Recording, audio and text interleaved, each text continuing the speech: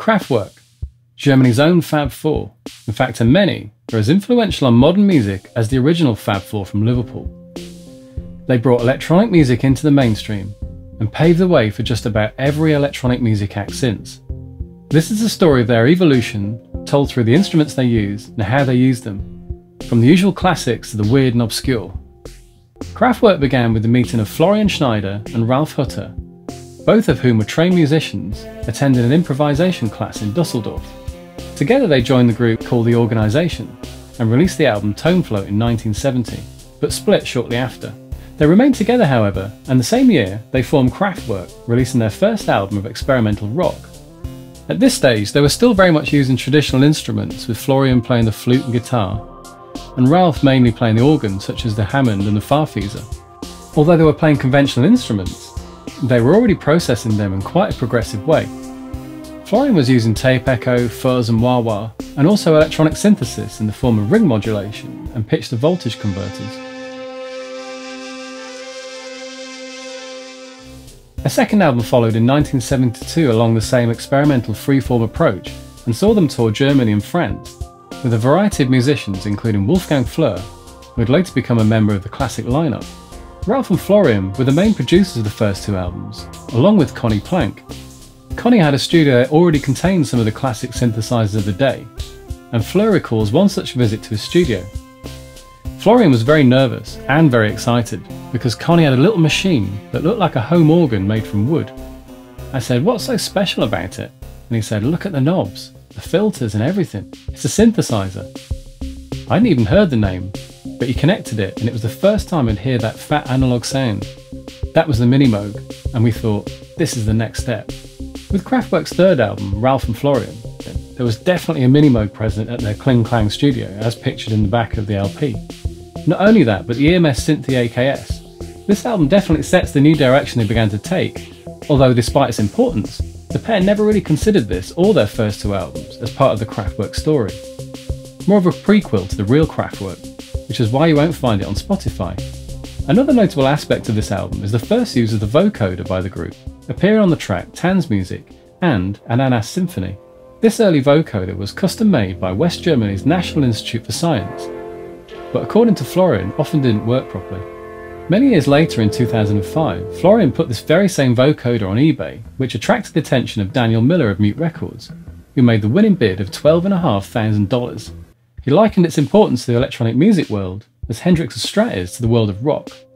The group would go on to use many different vocoders over the years, including the EMS 2000, the Roland SVC 350, the Roland VP 330, and the Sennheiser VSM 201 to name just a few.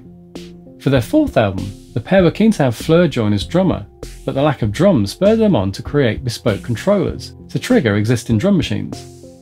There were many preset beat machines available, either as part of an organ like the Farfisa or in a separate box.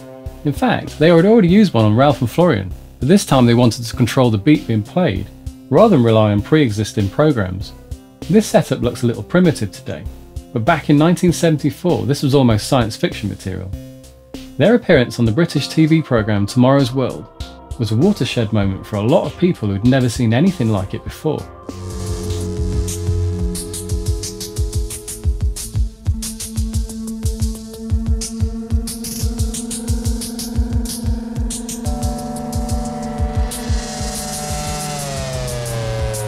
The drum machines being used at the time were most likely the Farfisa Rhythm 10, the Vox Percussion King, and later the Gibson Maestro Rhythm King.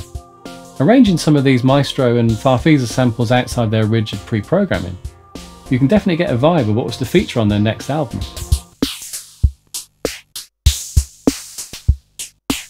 Autobahn was their fourth album, but very much their first to feature the classic Kraftwerk sound.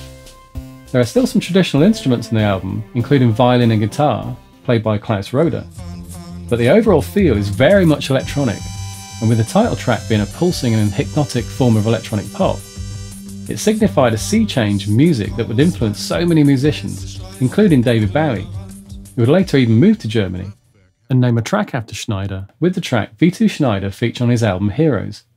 The main synths on this album were the Mini Moog that was predominantly playing bass lines, and Hutter's newly purchased ARP Odyssey.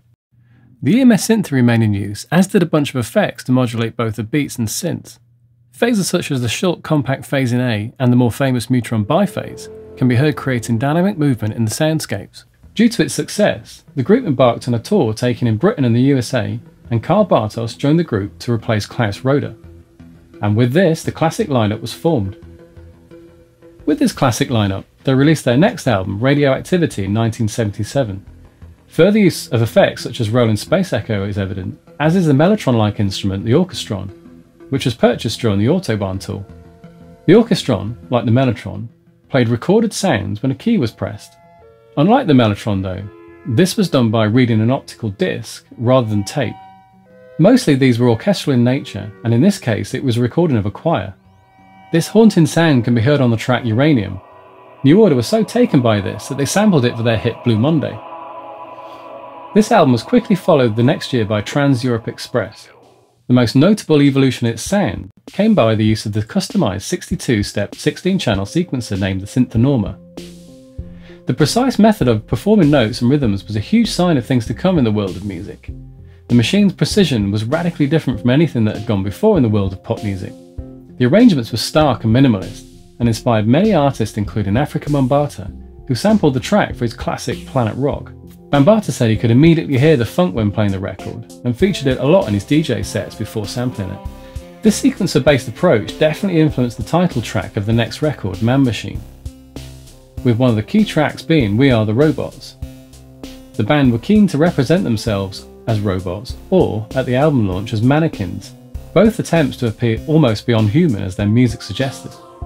New additions to their synth lineup were the Micro Mode and Poly Mode.